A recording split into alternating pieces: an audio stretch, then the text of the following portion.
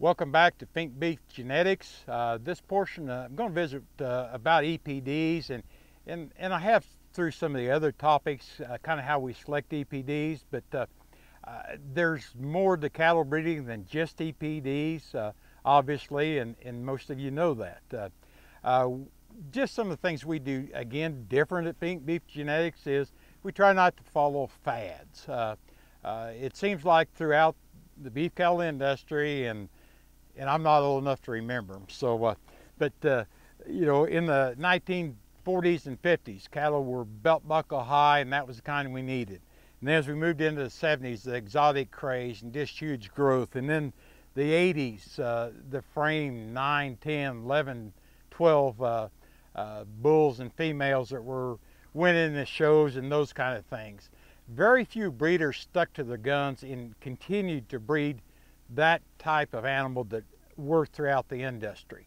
So, and I think that sometimes E.P.D.s have become a fad too.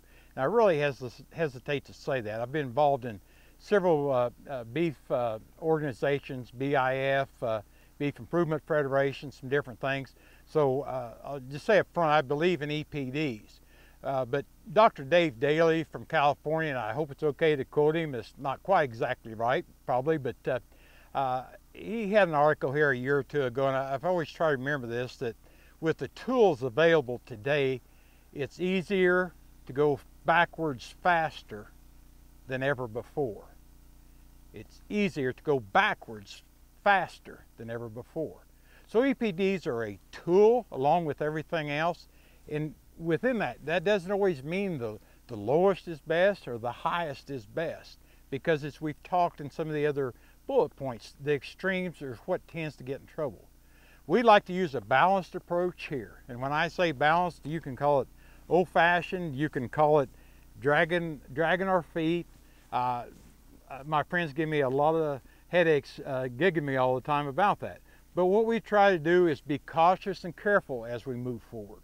We don't want to change one trait here and cost us a pile of money on this end. So we try to use balanced traits, E.P.D.s that across the board fit most areas the very best that they can. And when you get high accuracy like we try to achieve in balanced E.P.D.s, and with that proof behind them, then you have a product you can go forward with. And again, remember Dr. Daly's comment, you can go backwards faster than you ever could before because of the tools we have available. Also, I haven't touched, I don't think, any on, and the other topic is just convenience traits. We're extremely high. We've talked about feet and legs, but udder quality, good tight udders that still milk with a good teat size. There's nothing worse than having a cow in the snowbank or in the middle of a 10,000 acre pasture in the summertime with teats that are this long and blown up this big. Everybody knows what that leads to, and all it is genetic. Those things can be selected for. And other traits such as disposition, which is now measured by some breeds. But the convenient traits are the traits that are not measured by E.P.D.s, and we really try hard to pay a lot of attention to them. Again, fertility is one of the big ones. Again, we've touched on structure. I won't visit about that anymore, but if you haven't seen the structure bullet point on feet and legs, please go back and look at it. Our Charolais, the Angus, we look for that balanced program, the maternal cow, because that's where we think the Angus breed fits the best. I don't know as we need, in our opinion, to make her the highest growth of all the breeds, because if we do, it's just like I said, if we go too far one direction, then we're going to have a bigger, harder doing, mature cow out here, in all probability, that costs a lot more. For example, you may have a bull that's a dollar B or dollar beef of 100 in the Angus breed. He may be a dollar EN or dollar energy for minus 40. Well, you subtract those, you come up with, in my mind, a $60 profit or whatever you want to call it. If you have a bull that's, say, 80 for dollar B and he's 0 for dollar energy, you've actually got more potential profit with that bull than you do with the higher dollar B bull. So we need to keep these things in mind. Dollar weaning is extremely important. And the guys, the producers that sell your calves at weaning time, that's a big player. But do you go all for dollar weaning? Probably not, in our opinion. You look at dollar energy also, and then dollar B, keeping in mind that dollar B is a terminal index when used alone without any other criteria. So it's a balance of balancing these traits. The Charolais breed, again, we probably lean a little more terminal with it, but we do produce bulls in there that are more moderate because we have guys that are keeping those smoky females to make replacements. And they do make fantastic replacements.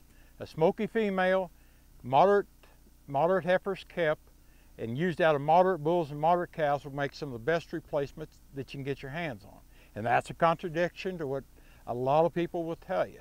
But those cows will last forever. They'll be 25% more reproductive efficient, 25% more efficient on grass to eat and everything else. So you pick up a lot of efficiency in those type of things. The Charolais, again, we've dealt with the carcass probably a little more on the marbling, and try and keep our emphasis more on the end product on the Charolais, but we do watch maternal. So all in all, that's some of the things we look at in E.P.D.s. We try to balance them out.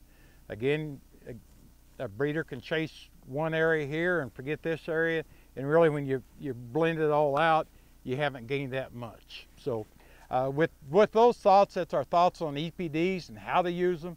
And always remember, you can go backwards faster than you've ever been able to go before.